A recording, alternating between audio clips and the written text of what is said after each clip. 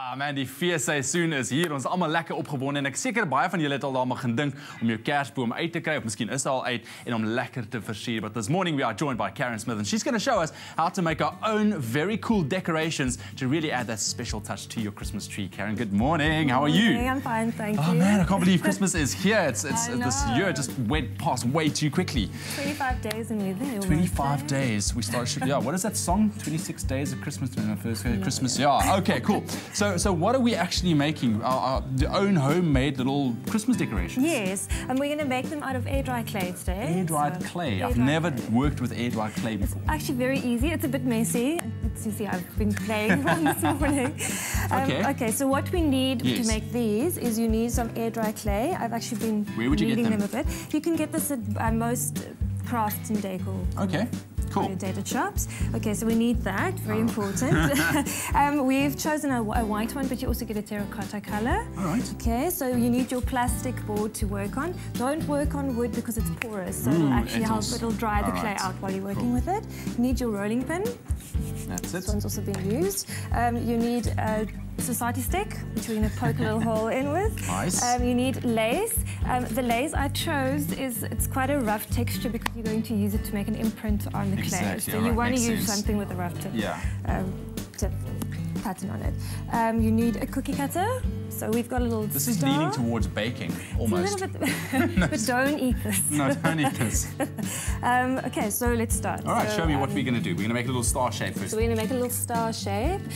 So first, we'd like to work with a small ball. Okay. Just make about 3 of them at a time. The more you do, the more it's going to dry out. So you want to sort of use a small amount. All right. So I'm just going to work it a little bit, put it down. So this is like baking because you're going to be rolling this out. It's making cookies, That's it. basically.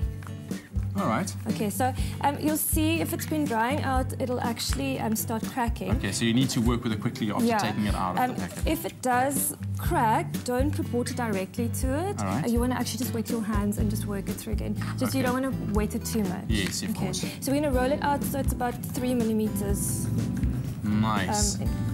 deep. All right.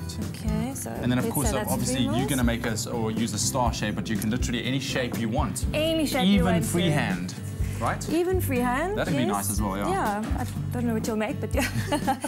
So the second step is now to lay your lace over. All right. So we'll choose a nice little pattern.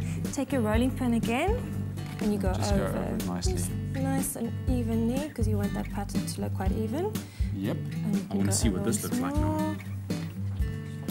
And there we go. Oh, look at that. Cute little It's pattern. a nice imprint. All right. And then you use your cookie cutter. So should we use this one?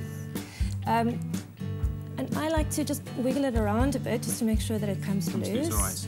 I can see now why it's important to work on this plasticky surface. Yeah, and also if it does get stuck, you can actually just bend it and try and get it off. Okay, so let's make another one more there. Oh, lovely. Okay, and just wiggle it around. Cool. Okay. So once you have your shape, I mean, obviously you need to now make a little hole for it, as I can imagine. So then you use your society stick and just try not to make it too close because it is brittle, so it will actually break.